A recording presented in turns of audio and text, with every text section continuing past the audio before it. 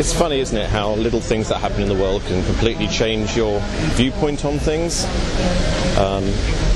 What's been happening with Hillary Clinton, especially now that the FBI want to investigate her again, has to be said, is just absolutely hilarious and enjoyable, because, you know, being a so-called, or anyone in the so-called conspiracy research field, obviously gets a lot of heartache from a lot of people, ordinary folks who have a go at you and say you're a bullshitter and all of that kind of stuff.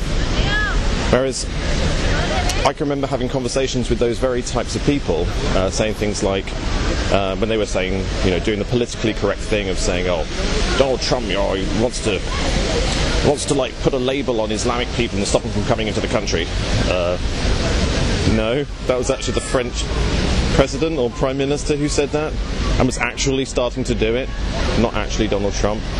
To which their reaction is, oh, it doesn't matter, you know, Donald Trump's still evil. So it's like politically correct just to say that Donald Trump is evil, when obviously when you say to people like back then, months ago, oh, Hillary Clinton basically just as evil, if not much worse. She's essentially in the same realm as Tony Blair. She's just like a walking criminal and she needs to be put in jail. And people are like, no, Hillary Clinton, great. You would like to think, unless people are just completely self-defeating, they will now actually finally accept that Hillary Clinton needs to go to prison, or at least to be criminally investigated properly, and hopefully that will happen. The one thing that has really changed in my mind is the appreciation of this statue in Trafalgar Square, which, to be honest, is hideously horrible.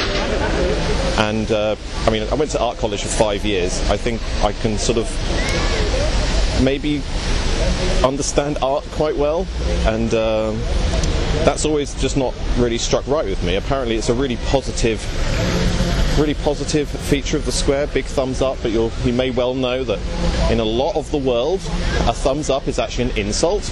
It means stick it up your arse, and the fact that the thumb is elongated is really an insinuation that it's to be stuck up your arse. So it's not really a positive message, it is a non-positive message, a negative message. But actually, you know, finding out that Hillary Clinton's actually going to be investigated properly, hopefully, by the FBI, brings a new swing to this thing. Suddenly it's like, yeah, a positive message can be stick it up your arse, Hillary Clinton. So it's quite good, really. And seeing Hillary Clinton's face when she had to sort of announce that she was being reinvestigated and saying things like, oh, whatever it might be, I'm still going to win. And looking at her face, how she was trying to smile, that sort of facetious, horrible, fake smile that she's been pulling a lot. Well, in that particular little speech she made, it wasn't just she was trying to put on a fake smile. She literally looked like she was going to be passing away, like imminently. I wouldn't actually be surprised if Hillary Clinton's health actually just completely failed because of her being reinvestigated. There must be a lot of pressure on her, and I wouldn't be surprised if she just dropped dead. What I'm really worried about, though, is actually that she will still get elected. I mean, what a world that would be, where somebody can be so obviously an arch criminal and display such flagrant criminal behaviour and still get elected. If Hillary Clinton gets elected, the world is going to go very strange. It's going to be like a really macabre version of 1984, where you know, the entire planet is seemingly the opposite of what most people think it is.